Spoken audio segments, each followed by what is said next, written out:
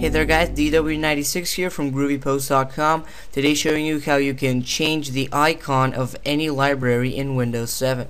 So this comes in pretty useful when you're creating your own libraries. You can see here in my libraries I've created a movies library with a custom icon that I made in Photoshop, and today we're going to be doing the same process for another library. So first of all, let's right click and select new library. Name this one TV shows, because that's what we're going to be using it for.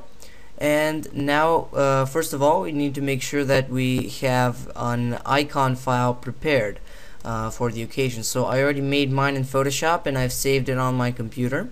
You can make your own, or you can just look up some icons on the internet that you'd like.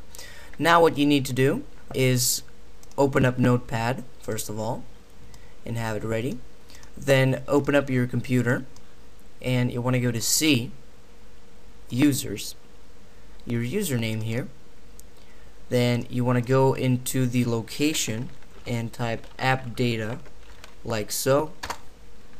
Then you want to go to roaming, Microsoft, Windows, libraries, and here are going to be all your libraries.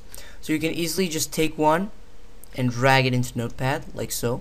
And here you're going to see all the vital information about that library, all the details that it has. Now you can easily edit this information, and to add in our own custom icon, simply you're going to add a new line just after is library pinned. So you press enter there, you add in 2 spaces, and you're going to add icon reference. Now after you've added the line, you need to put in the path to your icon in between. Now I'm just going to add mine. Then you want to click file and select save, or simply press Ctrl S to save the file, and then you can exit out. And when you open your libraries, there you go, pretty interesting, and your icon will be changed to the one which you selected.